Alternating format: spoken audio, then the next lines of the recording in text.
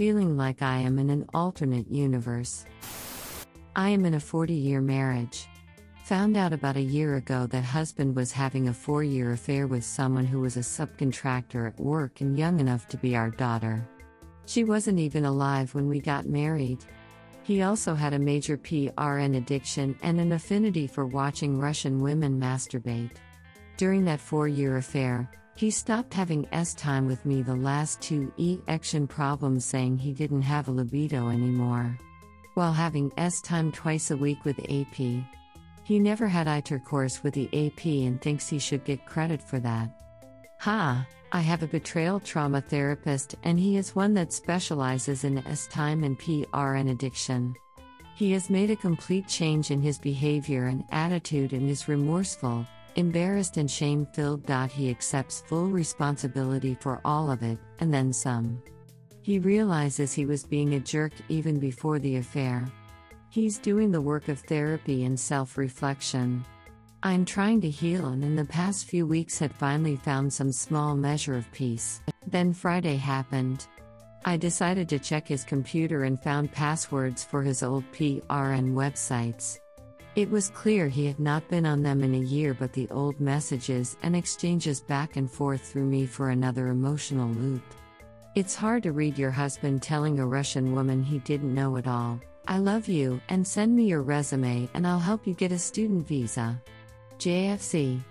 He says it was just a fantasy world for him, that he didn't intend to ever bring over a Russian W or. Still. JFC. Then I looked more at his computer and found his diary. It's not really his diary. It's something he has done forever, where he asks a question of the universe, and the universe replies. Or some essay like that, his higher self responds. The technique was in one of the popular spiritual books a while back.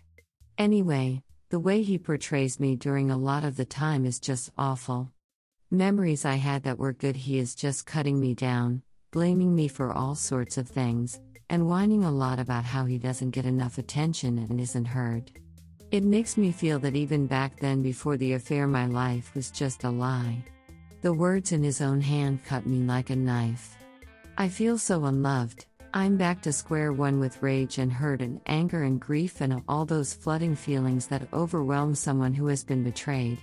That surreal feeling like the world is no longer a safe place. I don't know what to do with these feelings being so fresh again. I was making so much progress.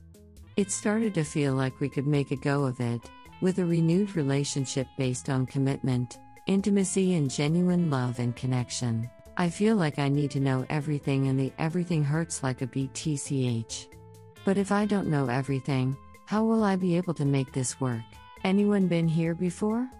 He hasn't done any backsliding, is working his program, seems honestly sincere and remorseful, and is making big changes. The last 2 days have been me going off the rails emotionally, BC of reading old stuff that I knew about but didn't know the details of. Ugh. This is so ducking hard. He didn't have a right to make me question my sanity. Redditor's reactions story 2 after. Redditor 1, while having time twice a week with AP. He never had intercourse with AP and thinks he should get credit for that. This is contradictory. Did he have time with her or not? Redditor 2, how much you need to know depends on what you want to do. If it's D, then you know enough. Unless you're in an at-fault location where infidelity makes a difference, then listen to an attorney. If it's R, you have to know exactly what you're forgiving. All of it, no matter how painful. There's nothing at all wrong with being selfish about your own happiness and mental health. Right now, you need to be that way for yourself. Do not fall into the sunk cost fallacy. Just because you've been married 40 years doesn't mean he gets a pass. He's been unfaithful, so he has to do the heavy lifting if there's any hope of our open life, phone, computer, everything. If he doesn't go for that, he's keeping secrets. He needs IC to fix what's broken in him before you can even think about it. MC. Do not let him blame shift or trickle truth you. Op answer, he's being open and not keeping secrets. I knew about the Russian women. He told me about them and about how much dollar a month he was spending on them. I have checked his phone and computers for new activity and there is none. This is stuff that happened before, but I never knew specifics. Never saw the text messages and such.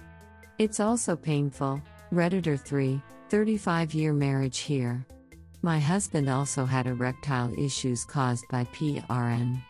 Look up PRN-induced erectile dysfunction. He had an affair with someone 15 years younger than him who still had teenagers in the home. My husband wanted to reconcile but did not want to do the work and refused to go to individual counseling. I also found items on his computer that put me in a tailspin. We have been separated for 16 months now and I am divorcing him. He is a broken man who will not take initiative to fix himself. My life is so much better now. I am more positive about myself than ever. Yes, I might never find another partner, but that is okay. You will have to ask yourself, will I be better off with him or without him? This includes mentally, financially, emotionally, and physically.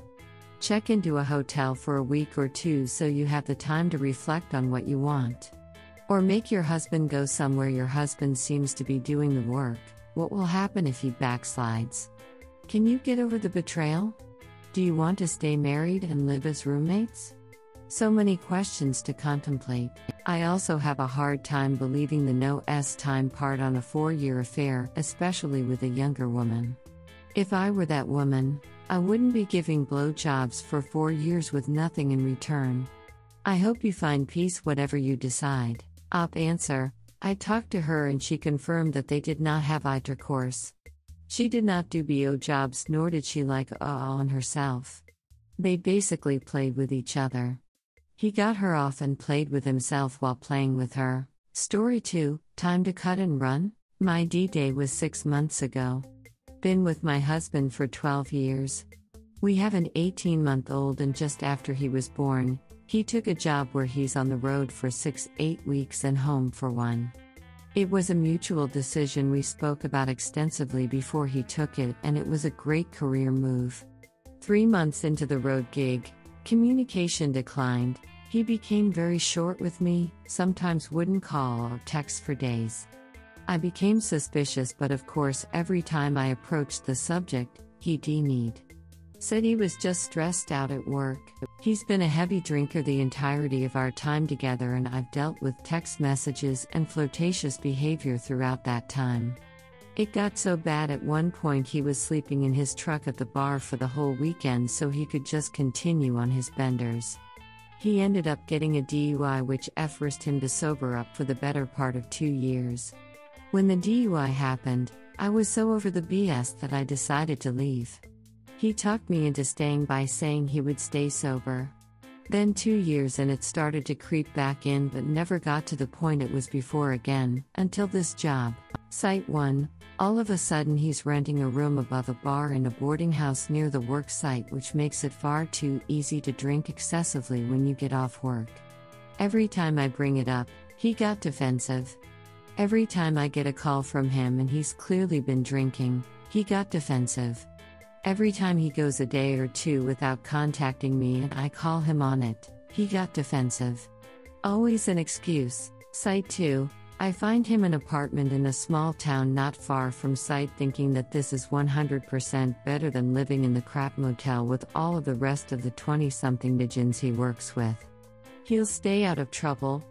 Come to find out, that place is walking distance to the local watering hole, and we're right back in the same situation we were at Site 1. 9 months into the job, he comes home and immediately gets blackout drunk night 1 and passes out. I can't stand it anymore and go through his phone. Come to find out he's got a GF at both Site 1 and Site 2, and both are barmaids original, I know. In reading through the implicit threads, I come to find out that Site 1 chick actually came to visit him at Site 2 right before our son's first birthday, and Site 2 chick drove him to the GD airport for his flight home. He calls Site 1 chick Babe, which is my nickname. I come to find out that all the times he was supposedly out with his made-up coworker, a man, he was with one of them. He told me he had developed a fondness for White Russians all of a sudden, which I come to find out is a drink Site 2 chick makes him all the time. He bought camping equipment so he could get out and do something away from the bar on weekends. He was away from the bar but with one of them, too. I took my son to the ER one night with a 105 fever and he was admitted for observation. I called, texted 10 times and never heard back because he was with one chick. Many more examples like this. I do not speak to him the next morning. He texts me throughout the day wondering what's wrong. I do not answer. I wait until I put our son to sleep that night and then tell him what I know. He yells at me and adamantly denies despite the fact that I'm showing him screenshots of the conversations I read and pics they've exchanged. This all transpired on day 1 of his R&R, so he's still got 6 days at home which we spend in awkwardness. Over the next week, he takes ownership of his sins and agrees to sobriety, permanent, therapy individual and joint, to somehow get off the road and to officially break it off with both women. I arrange for a joint session while he's home and the MC essentially lays out a step-by-step plan for him to follow which echoes what we've already discussed. I agree to stay and work on it so long as these things happen, which I don't think I would have done without a tiny human in the picture. I ask him why and he says it's because he realized his dependence on me and I wasn't there. Insert eye roll here. There was a legitimate relationship with chick 1 based on the text messages, but he swears it was only on her part. Keep in mind he berated me for telling her off in a text message because if I was only going to leave him anyway, why mess up what he had? Seriously? He said she kept coming on to him and wouldn't give up, so he finally gave in. Mind you, I've been beating myself up because I gained 10 pounds after having our son and this chick has 2 sizes on me. Chick 2 is 50-something and looks like a horse IFB stocked. In his words, no BS, she had a hysterectomy and wanted to know if she could still feel things. Yeah. That came out of his mouth. It was a friend thing, just helping her out. JFC, 2 months down the road and he has done none of those things aside from supposedly staying sober. Hard to say seeing as how we live 1,200 miles apart and there's zero accountability. I decide to hire a lawyer and file for divorce. He magically begins therapy. I agree to hold off. The rest has yet to happen. We're now 6 months out from D-Day and I am no better off than I was on day 1 outside of the fact that I don't hate him anymore. It consumes my thoughts. In the past few weeks the love switch turned off, and I no longer see him as my romantic partner. I shudder every time he touches me. I can't look at him without seeing them. If I don't hear from him, I am instantly triggered and lose my asset. I should note that I have been in personal therapy since I found out and, knowing the full history of our relationship, my therapist thinks it is not healthy for me to stay. That his inability to admit his reliance on alcohol and take any initiative post D-Day is a recipe for recurrence which, in all fairness, has been the cycle throughout our entire 12 years together. However, I still find myself liking him. We're still friends. We still enjoy each other's company. All of which makes me think there's a chance despite knowing better deep down. We both come from broken homes and I did not want this for our son. But I know from personal experience staying too long in an unhappy relationship isn't good for kiddos or us either. Feel like this is played out as much as it can. Like I've given as many chances as I can and it's time to cut and run. Redditors' reactions. Redditor 1, the whole broken home comment kills me every time. You staying for the child isn't sustainable. Your child could care less about coming from a traditional household which you don't have regardless of any of this because he's on the road constantly. However, they will absolutely have an awful life if their mother and caretaker is miserable 24/7. Op answer, you La Chanel addict. I agree. Never thought I'd be the person to use that excuse, yet here I am. At some point you've got to look out for yourself and your own sanity because you're right. Kids pick up on that. Redditor 2, more than possibly cheating, the drinking is a problem. Why are you throwing away your life on a man who loves booze more than you? The end result of excessive drinking is either death or dementia. Op answer: you username 1961169 had so many of my friends tell me I am the one thing that's keeping him alive. That he will be dead within 5 years if I leave him. I just have to keep reminding myself that's not my burden to bear. Redditor 3: did either now he was married and had a kid? Did you tell both of them about each other? Op answer: yes, supposedly according to him both knew he was married and had a kid. I didn't reach out to either, despite a strong desire to do so, outside of the one Snapchat reply to chick 1 telling her not to contact my husband again. Redditor 4: get a divorce, already. What in the hell are you waiting for? You think your son thinks you're happy? First mistake: never believe a thing out of an addict's mouth.